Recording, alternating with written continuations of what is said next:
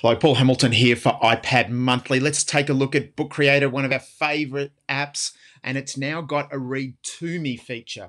And I guess we just need to make a connection as teachers and students as well, I guess, how we could actually use the read to me feature to enhance learning or enhance the actual learning experience. So what I've got here is I'm trying to think about when our students are creating some text, what could be an opportunity for the play to me or read to me feature be? And what we could actually do is something like a visitor's guide, like a tourism, where people come along and actually click on the read to me and actually use some different accents and different things. So here it is here. I've just done up a quick comic template in Book Creator, got the read to me function up the top here.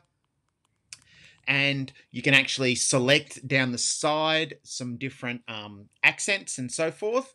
I'm just going to go with English. Let's go with Catherine English, Advanced. Australia, Yeah, that Catherine, sounds good. enhanced. And then we just go read to me. And it's Visitor's Guide. Welcome to the Sunshine Coast. One thing you must be careful of are the rips at the beach.